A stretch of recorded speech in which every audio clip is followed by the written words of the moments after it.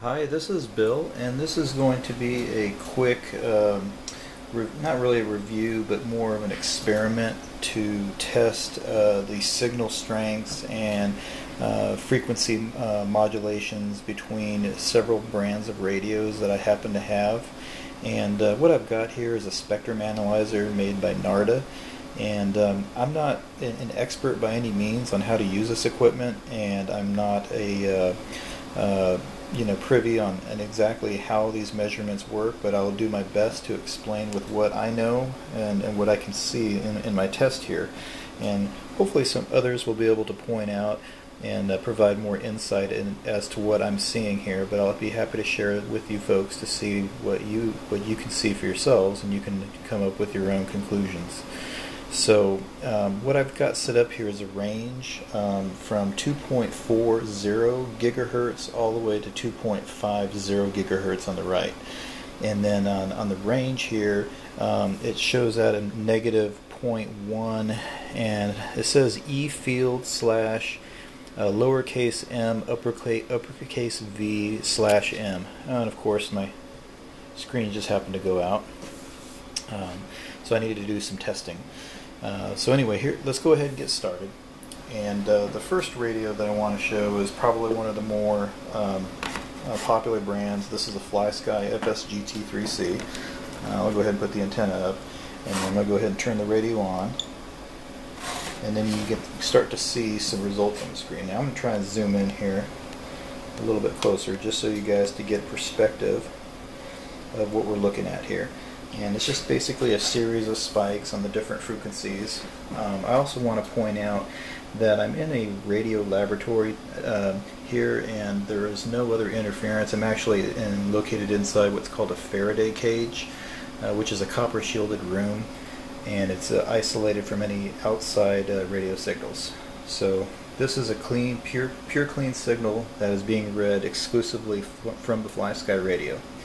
And as you can see, the strength of the frequencies shift all the way across the full band of the spectrum, all the way from 2.4 gigahertz up to around 2.48. So this particular radio is using this set of frequencies, and the bulk of the strength of the frequencies are falling underneath the 10 mark. So it goes from 0.1 to 1 to 10, and then all the way up to 100.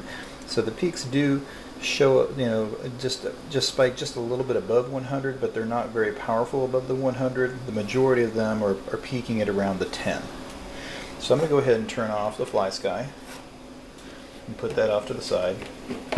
The next radio that I'd like to test as these filters away, and this is going to be an RC3S radio. So I'm going to go ahead and turn this radio on next. And when we turn this radio on, you can see that there are only two peaks of signals. One peak is really low down here by the 2.4, and the other peak is really high at the 2.44 range. Try to put some input in here, and those seem to be about the same signal strength as the Sky, maybe just a little bit more, where the Sky was peaking at about the 10 mark, and then this Radiolink is going up a little bit higher, almost all the way up to the 100 mark on both of these signals. So it almost looks as if one could argue that the Radiolink is averaging a little bit higher power, although it's only distributed across two channels and not quite as many channels across the spectrum, from what I can see here.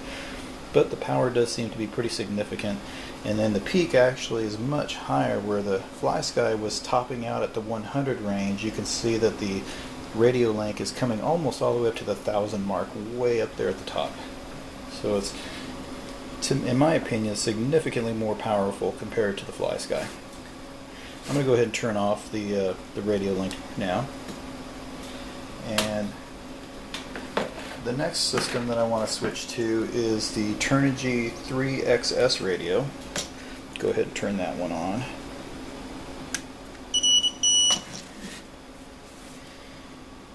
And in this radio, it seems to be using most of the frequencies between 2.44 and 2.46.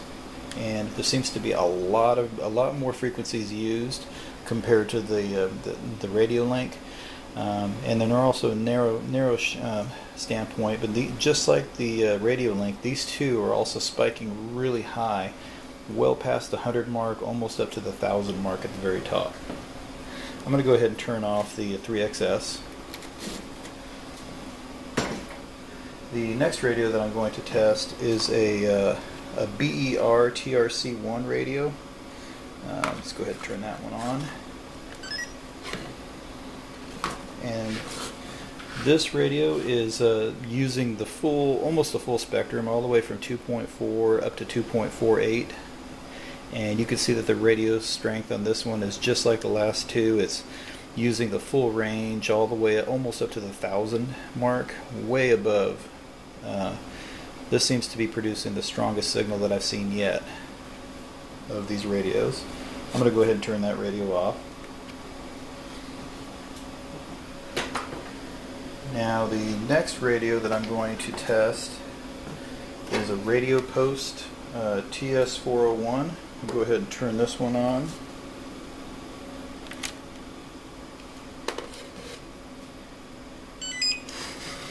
And this one seems to be using frequencies all the way on the far left side of the spectrum, down in the 2.4 to 2.41 range. And you can see way off to the left there that the power signal is very prominent and very strong, and it seems to cycle between 10 to 100, and it seems to be staying really tight in that 100 grouping. It seems to be an extremely powerful signal and very close within that set of frequencies. So I'm going to go ahead and turn that radio off now. The next radio that I'm going to turn on is a Propo EX-1 system. I don't know if it says EX-1 anywhere, but you can see Propo there. I'm going to go ahead and turn that one on. And this system here seems to be using frequencies all across the range. It seems to vary, and as time progresses I can definitely see all the way from 2.40 up to 2.48. The average strength of the signal is prominent right above the 10 mark, just above the 10. None of the signals seem to be going up to the 100, but they are well above the 10 consistently as it shifts from frequency to frequency. So I'm going to go ahead and turn that one off. That seems to be a pretty reliable signal there, where it seems to be the benchmark is that 10 mark. Seems to be the anything above the 10 seems to be good. Nice strong signal. So I've went ahead and turned off the Propo.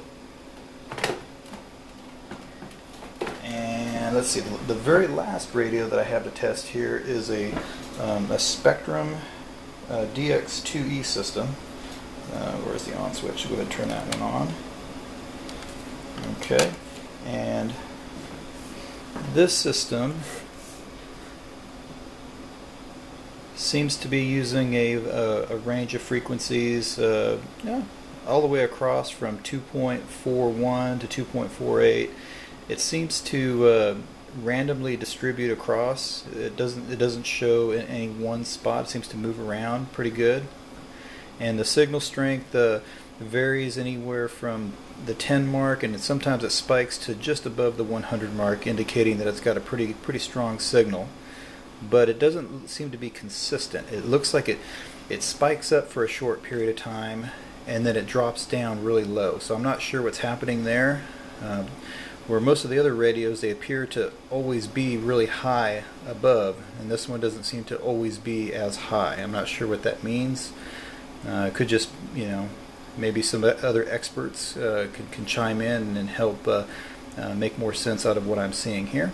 But anyway, this concludes the testing of what I have to work with. I'm going ahead and turn the radio off here so you can see the signals bleed back down. And that's all I've got. Thanks for watching, and I look forward to hearing other folks' opinions on what they're seeing here at this test, and maybe they can help evaluate this with scrutiny a little closer than what my knowledge is of this frequency range testing. But thanks for watching, and look forward to seeing you guys on the forums.